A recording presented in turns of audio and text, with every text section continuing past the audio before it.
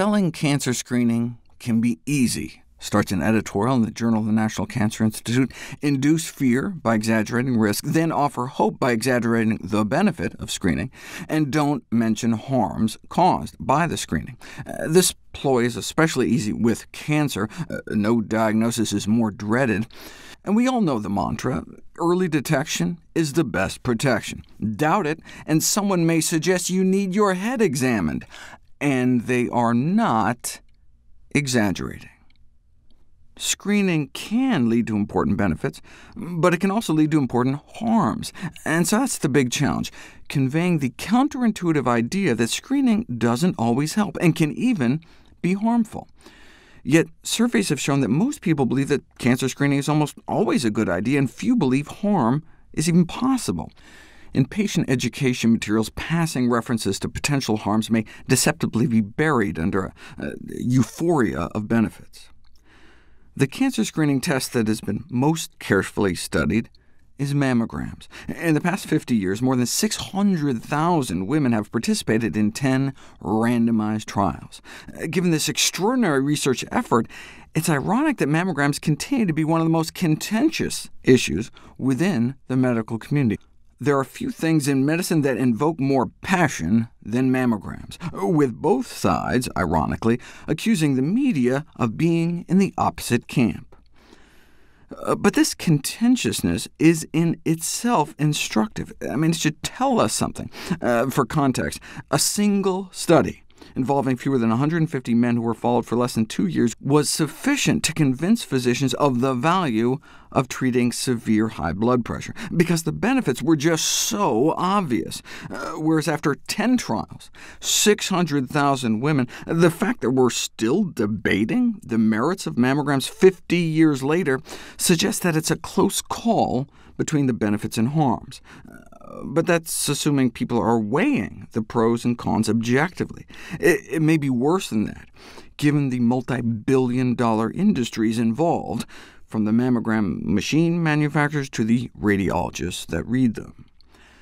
Several organizations publish contradictory cancer screening recommendations. Some say mammograms starting at age 40, others say 50. Some say every year, some say every other year, and some say women shouldn't get them routinely at all. There's increasing concern that these disagreements may be arising from both financial and emotional conflicts of interest. People can get so invested in their position that they've staked out that it kind of clouds their judgment. Reasonable experts agree that the body of evidence suggests that there is some benefit to mammography. Although the benefits have almost certainly been exaggerated, this does not mean that mammograms don't save lives or that women shouldn't get them. The question is, do the benefits outweigh the risks? That's the decision each woman has to make for themselves, but they can't do that without knowing all the facts. Women are so bombarded with information about mammograms, you'd think women would be fairly knowledgeable about it, yet nothing is farther from the truth. 9 out of 10 women surveyed vastly overestimated the benefits or had no idea. It's not the women's fault, though. They're obviously being misinformed by the system. Most American women didn't even appear to understand the basic concept of screening, thinking mammograms somehow help prevent you from getting breast cancer in the first place. This raises doubts about how well women are being informed. It sounds like women are just being told what they should do, but without being given the facts necessary to make informed decisions. As a result of this paternalism and pink ribbon culture, almost all women have a false impression of the benefit of mammography screening. Most surprisingly, those who frequently consulted their physicians and health pamphlets were slightly worse informed, so they were like anti-educated by their doctors. And the problem is that these kinds of inaccurate and exaggerated perceptions prevent women from making an informed choice.